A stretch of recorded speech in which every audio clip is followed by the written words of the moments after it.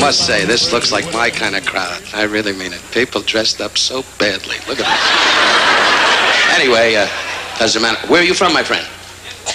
Oh, whoopee. Fire a rocket. I've always enjoyed Don Rickles' joke. Flying to Las Vegas to meet Don Rickles, I'd braced myself for the worst, ready for his infamous verbal assault. But surprisingly, he turned out to be quite the opposite of his image. He's a friendly, happily married father of two who's still close with his mom and very involved with his faith. Gute Nashuma. That's Yiddish for a guy with a great heart. My dream is to lay on the couch and watch a lot of television and live the life of ease. So I'm not the kind of guy that gets up in the morning and thinks I'm Al Jolson and wants to do this 24 hours a day. It's nothing like that. For people who don't know you, are you like the guy that walks out on stage and starts screaming the insults? Well, I think down deep, when I was a young man, my frustrations of trying to be, popular and trying to be part of the party, because I was always a shy kind of person, and most actors are basically shy, but I was extremely so.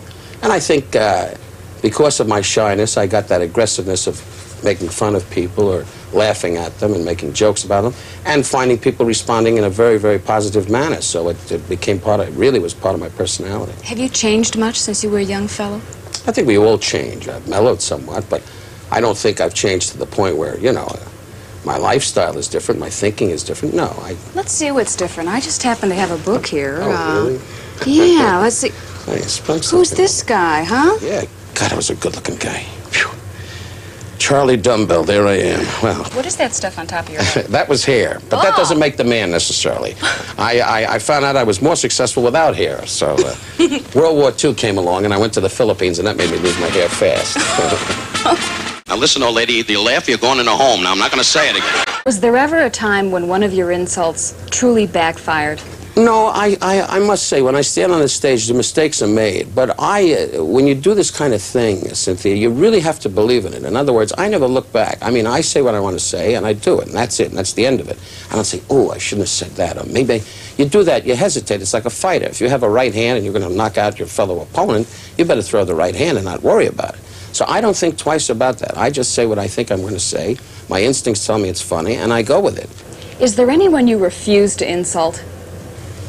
Well, I don't know. I mean, if the Pope will just say, if the Pope was in my audience, I think he would be somebody I would kid about in a dignified way.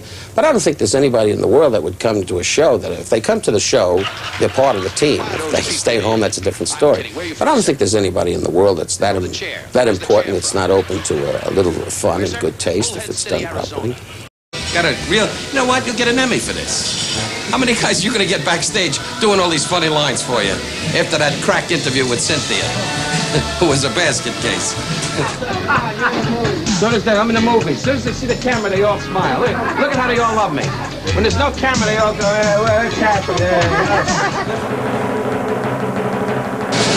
Take care. See you around, folks. Love you, Hollywood.